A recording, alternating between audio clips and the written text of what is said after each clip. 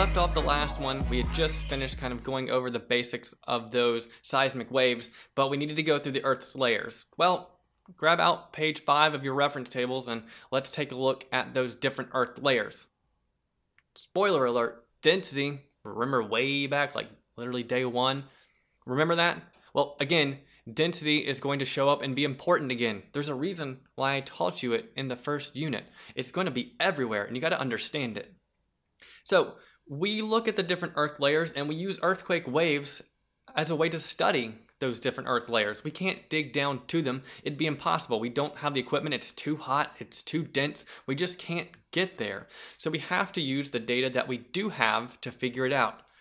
Seismic zones, or shadow zones, are a place on Earth's surface where earthquake waves don't go. Why? This goes to the whole Earth, right? Well, we have primary waves, which can go through anything, and we have secondary waves, which can't go through liquid. So remember what that liquid outer core and that plasticky liquid mantle, right?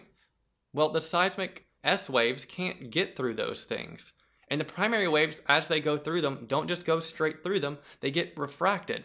So between getting refracted and bounced and bent and absorbed, these waves don't go straight across the Earth. They go into these like curved patterns. Using that, we can figure out where an earthquake occurred when we triangulate all this stuff together. We take these different seismic readings, and we have to have at least 3 different seismic stations to locate it. We have to have like one here and one here and one down here, and they all kind of like, hey, I think it's right here. You get that point, and there you go. That's probably where your earthquake happened. These can be spread out over miles and miles in different countries, and all different countries have information all across the world to try to figure out what's going on in seismic zones, where tsunamis are going to happen, tsunami warnings, volcanic stuff. We have seismic data recording material everywhere to try to help everyone out and to stay as safe as we can. No one can do this alone. It's way too complicated and way too expensive to do that. But we do know that you need at least 3 different seismic stations to truly figure out where that earthquake is coming from. Now, looking at the maps on your notes, you'll see that the seismic station with the smallest circle is going to be the closest. It has the smallest radius that the earthquake probably happened in. And we know that the seismic station with the largest circle, the largest radius, is the one that's farthest away from it. It's also going to show a difference in P wave and S wave arrival. The one that's closest is going to have them with the least difference. The one that's farthest away is going to have them with the greatest difference.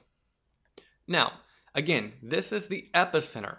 This is not the focus. The focus is what happens under the ground, where the earthquake really happens. We can't get to that, but we can find out where the epicenter is based on the maps and the recording data that we do have.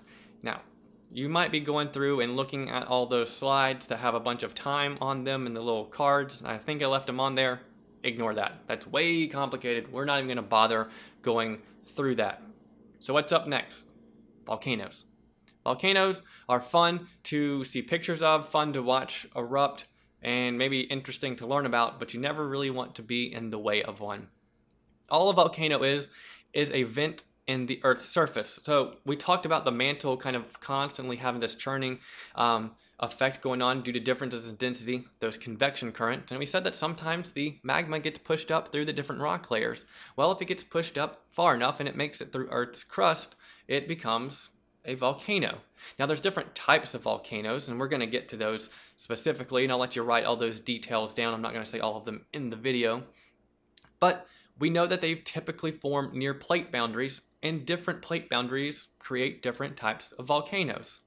So the 3 main types of volcanoes are shield, strato, and cinder cone. And I'm not going to make you memorize every single one of these things, and I don't remember all of them because, again, it's North Carolina. I didn't spend a lot of my geology days learning about volcanoes because there's not a lot here, and I didn't really want to move to a place to go study volcanoes, though they are fascinating to learn about. Here's some basic notes that I want you to know. Shield volcanoes, not violent. You'll see them in Hawaii, places like that. They'll erupt. They'll have a lot of magma that comes out of them, but not violent. Stratovolcano, that's the ones you got to worry about. These are easily the most difficult to prepare for because they're the most violent ones. They're going to have those huge, big eruptions that you see posted on social media accounts or YouTube or on videos and things like that. These are the ones you probably think of when you think of volcanic eruptions. And the last one is cinder cone. It's kind of in the middle, obviously. And if I ask you to think of what a volcano looks like, this is probably going to be the one that you would imagine in your head. This is kind of the stereotypical volcano shape. So what do we need to worry about with a volcano? Well, obviously we need to worry about things catching on fire and burning, the ash, the magma, volcanic bombs, which rocks that are getting shot out that get flung up into the air and can break and destroy things when they land. Earthquakes happen with them, not because of the volcano, but it's a seismic zone. It's going to be related to each other. Tsunamis, even. The next thing we're going to talk about. If a volcano happens underwater and a bunch of sediment moves, we're going to call that a mass movement. You're going to learn that in hydrosphere. Then it can trigger a tsunami. So now we have an earthquake, which has maybe helped move magma around, which has caused a volcano, which has caused a tsunami. Once again, as you're starting to see, hopefully, in earth science, all these things are linking together. None of these things happen in a vacuum. And I haven't been saying that a lot this semester because I haven't really got to go into the depth of the material that I want to. But none of this stuff happens in a vacuum. It's all related somehow. It's up to us to figure out what that connection is. But it's not always a bad thing. You know, if you need to evacuate, the hazards are, you know, the volcano's happening, evacuate, cover your mouth, your nose, your eyes. Those little tiny pieces of rock are super hot and super sharp, and they will cut you.